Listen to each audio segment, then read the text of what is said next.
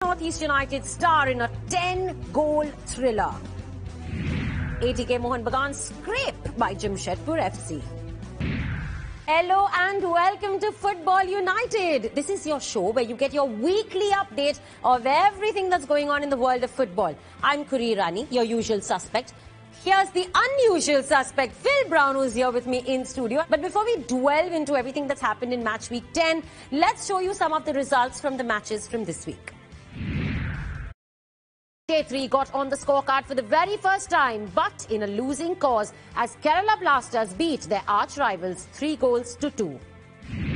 So Phil, here's the part of the show where we have to pick which team stood out for us from match week 10 and which player stood out for us. Now I'm going to go easy because I think we'll agree. El Khayati stood out for me, 3 goals, 2 assists, so 5 points. But look at that, Bengaluru FC haven't been able to move up from the 9th position. They're stuck on that. Kerala Blasters jump up to the 4th place.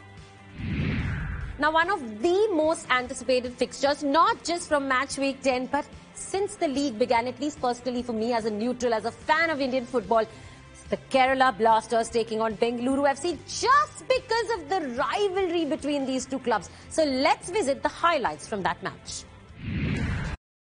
The Blasters, a brilliant strike. Full time, Kerala Blasters 3, Bengaluru 2. I'm still clapping my hands in glee because this was the most anticipated fixture. Right when the fixture list comes out before the season starts, it's the first thing you look for. Kerala Blasters. Hard work, and this lad deserves every credit and every goal he gets because of the sweat he puts on his shirt. Absolutely. 5 goals in 5 consecutive games. 5 wins on the trot now for Kerala Blasters.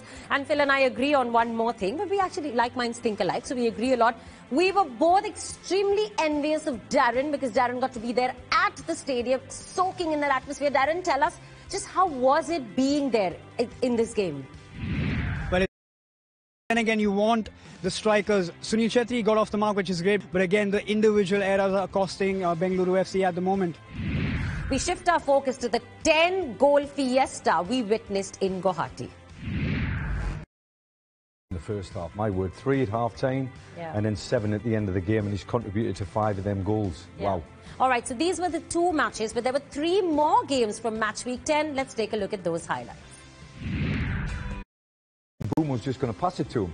He turns into the penalty box, and I think that was the moment that Peter Hartley lost his head. But let's talk about ATK Mohan Bagan. Phil, I know your favourite scoreline is always 1-0. You like winning 1-0, don't you? There's a way for entertain, and I'm talking about Spanish coaches. Not Juan Ferrando, I'm talking about Spanish coaches there. We finished 50 games in the Hero Indian Super League, so let's look forward to match week 11.